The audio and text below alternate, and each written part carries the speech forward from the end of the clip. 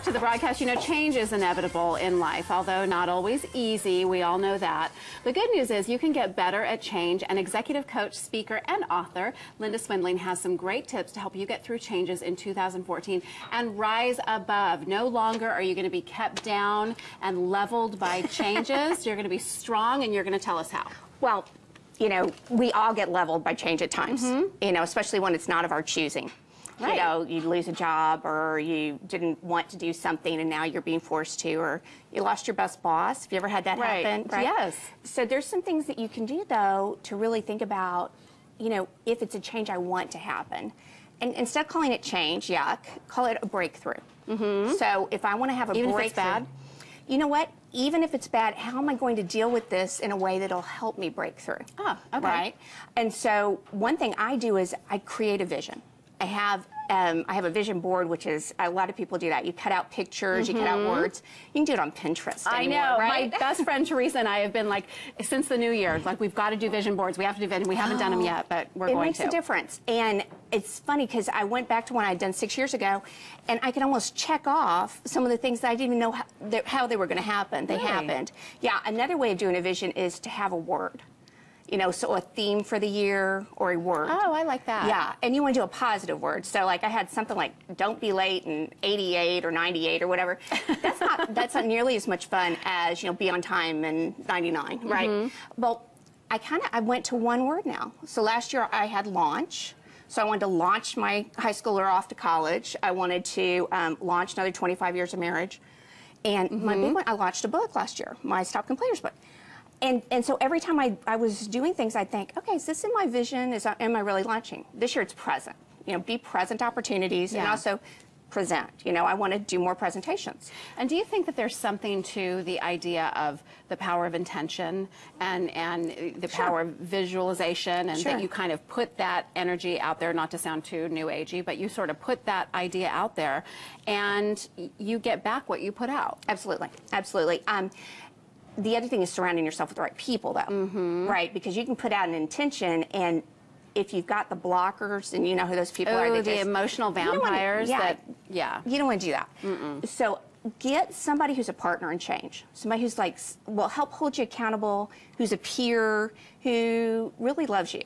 You know. What about the people? And we talked about this for a second. What about the people who don't have the coping skills to really cope with change? Because honestly, some of that is stuff that you're taught as a child, you know, how to deal with change or situations that may not be real positive. So how do you develop those characteristics as an adult? That's one is to have a partner, somebody who sees a bigger future for you than maybe you do. It might be to have a coach, get an executive coach, or get in a partner. Group, you know, a partner in the journey, right? Yeah, but that one's somebody who can mentor you. That's right. Yeah. And the other thing is, if you have that same problem, you might want a drawer of love me letters. People who've said things that I've done. I used to win awards. My husband said, "Where are those awards? Why are they in our guest bathtub?" I mean, how stupid is that, right? And he said, "You're going to put this awards cabinet up. If you're going to win the darn things, we're going to put them up." Because we have a hard time singing our own praises, don't we? And remembering that we've come this far. Because change or transformation, that's not easy. That can be hard. It can be painful at times. Of course, you're not going to know everything, which is hard when you want to know things. You want to make it safe.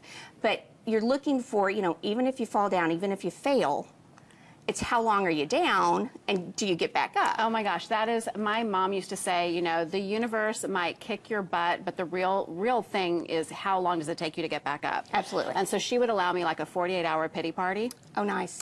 That's great. And that's kind of, as I grew up, that's what I was allowed. You're 48 hours, she would wait on me, and she'd bring me soup and grilled cheese, and and then after that, she was like, okay, let's go. We have whining with wine. So my neighbor will come over and we'll sit in a hot tub and just have a glass of wine and whine about everything, and then it's done. So you give yourself permission, because if you don't, you're going to hold yourself back doing that. And so part of it is really, okay, well, this is something I'm working on. And, you know, if I have my theme, if I have accountability partner, if I say, okay, I'm going to try to really be present, try not to block everything out and not look around, or whatever your thing is. Yeah. And you can keep thinking, is this moving me closer? You know, because you're not going to know exactly. Or am I off track? Yeah. Right. And it's not knowing the full picture at the very, very end, because you won't. I mean, think about all the life changes. Real quickly, are you still mentoring people one-on-one? Do you do a lot of that I do still? some of that, but you know where I see the biggest? I do that one-on-one a little bit, but where I see the biggest is I'll do some of that, and then I'll bring them all together in a group. Peer coaching. That helps. Because, yeah, they look out for each other. Oh, And I love all this information. Yeah, You always have great ideas, and they're thanks. very uplifting, and I know your book has a lot of those things, too. You can get more great info from Linda by logging on to her website or finding her book, Stop Complainers and Energy Drainers. You know who those people are, don't you? It's carried at most book retailers. And for details on today's segment, you can visit us at thebroadcasttv.com. Click on today's links, and we'll put you in touch. We are up next with Susie Says So. Don't go away because, well, Susie says so. Back in a moment.